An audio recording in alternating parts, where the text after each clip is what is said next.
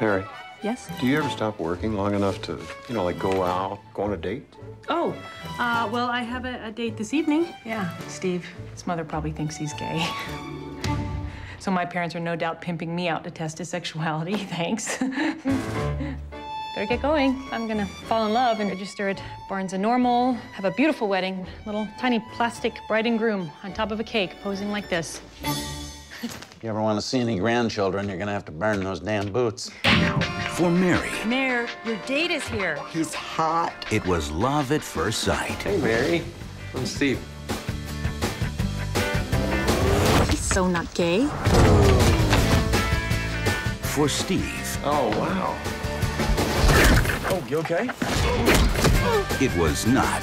Yeah. There's a hurricane off the coast of Texas. I gotta go to work. I really wish you could be there.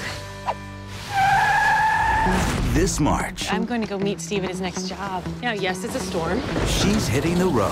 Stop, please! Moon pies! Want to go have Steve? And the deeper they get, You can't stay here. But you said. I'm a guy. We say things we don't mean. Well, then, how do I know you mean what you're saying now when you said you didn't mean what you said? the harder she's trying to win him over. We're married, the blind date my parents set me up on. You guys belong together.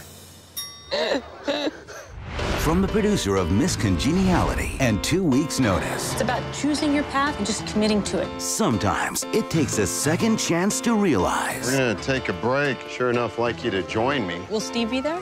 Who do you think sent me? the ones who never fit in She sees things that other people don't. And she doesn't pretend to be somebody that she's not. are the ones who really stand out. Mary, don't ever change.